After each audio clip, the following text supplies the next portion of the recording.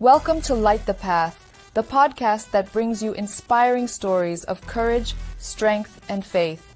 Listen in as we explore how God's love and grace can inspire and motivate us to overcome life's challenges and light the path forward. Hello, Pathfinders. Welcome back to Light the Path. I'm your host, Deborah, the Queen, DQ, okay? I am so thankful that y'all are here for another episode of Light the Path. And this is extra special because we're coming down to the finale of season 4. So all month, as promised, you're going to have some great episodes to wrap this season up, and I'm just excited about it. Now, I'm bringing on a fan favorite because I had to go back into the archives, okay? Because I have today with me Ashley D. Now, she is a entrepreneur, a mother, and just an all-around your sisters, your sis. And so you are definitely going to thoroughly want to tune in and listen up to what we're saying. Help me welcome Ashley back to Light the Path. Hey! Hello. With spirit fingers. Spirit fingers. Ashley, thank you so much for being on today. I appreciate you taking the time, especially with, having multiple businesses and being a mother and just, also having a self-care routine. So thank you. I appreciate your time. Thank you for having me. I'm glad I could make the time. Yes. And we got to talk about it because Ashley and I met, it's been years now. It has. We were fast friends in the podcast community. Ashley had a podcast she was doing at that time. I was just starting up with Light the Path. And she was on here talking about all the things that she had going on. So tell us, what are you doing now? What's going on? Fill us in. Well, I graduated last year. When we met last year, I was in school. Yes. I'm licensed. Yes. Come on. I'm licensed now. So good. Yes. So that's pretty much what I've been working on this year. Just building my massage practice and, of course, back and forth on the road with my kids still. Yes. Nothing wrong with it. I love all the cheer videos. I love their dancing. So what made you get into the massage business, massage arena? Well, it was kind of one of those things where everybody already knows I started making candles. And then one day I was like, I wonder, what I would have to do to own my own spa and light candles in there and sell my candles there. And plus, I also have this dream of becoming a trauma therapist. So in the midst of trying to go through psychology, it didn't work out for me. I had a lot going on. So I found something quicker and easier, which is massage therapy, because I did not know you needed to go to school in order to not necessarily just run a spa, but know exactly what goes on behind it. And I hate to say it like this, but you need a degree in education to rub on people. It's a lot that goes into it that I didn't know about, so it was very interesting. So that was one of the reasons why I started, because I wanted to be a spa owner. And then I really do like to help people. And this is also one of the fields that really talk about mental health and how they can go about helping people just through a massage, because personal touch from another human could do so much to the body and the brain. It will blow your mind.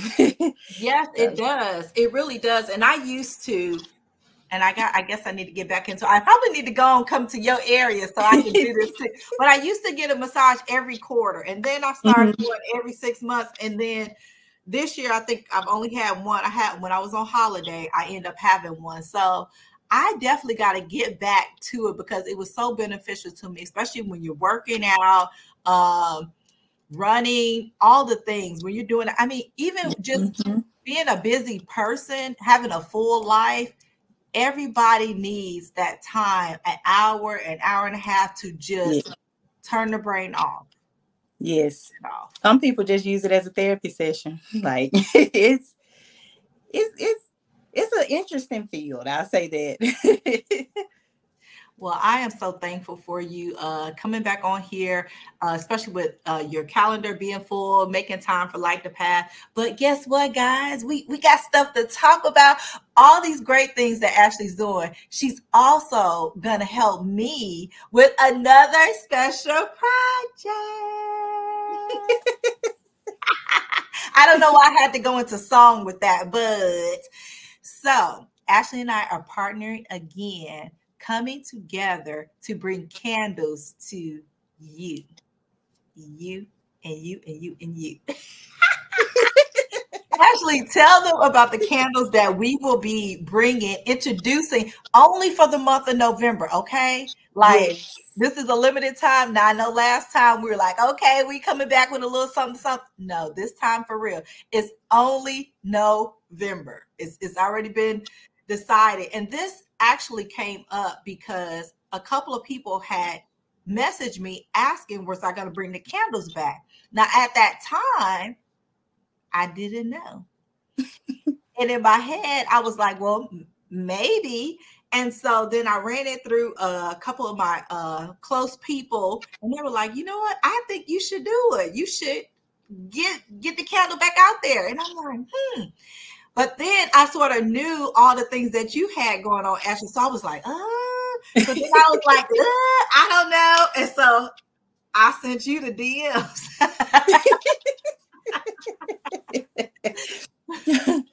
And I was like, what you think? We're going to make it happen, okay? And here we are, coming back again with some more candles. Tell them about them, Ashley. So this time we have two new scents. One scent is to represent fall, and the other scent is kind of like a relaxation type of scent. So you want me to tell them the names? Yeah, go ahead and tell them what they can expect. We have the fall scent is pumpkin caramel crunch. It smells really good. As a matter of fact, I'm burning it right now because I have one of my own. Okay. Yeah. Okay. I never thought I liked pumpkin, but y'all, it smells good. It smells real good. Ooh, that's going to be all around everybody's face. Ooh, I cannot wait. Pumpkin caramel crunch. That just sounds good. It just sounds good. Yes. And what is the second scent? We have eucalyptus and peppermint.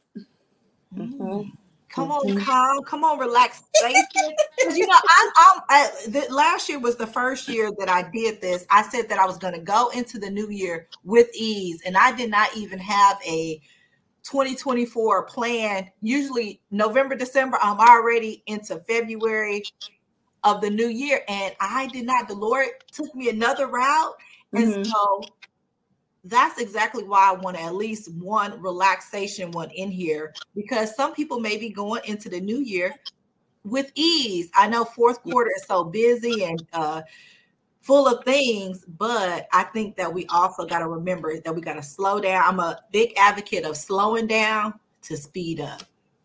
I agree. And I will tell y'all one thing. If you like that eucalyptus and mint, make sure you don't have anything else to do later. Because I had somebody tell me last year they cleaned up their house. They weren't even tired.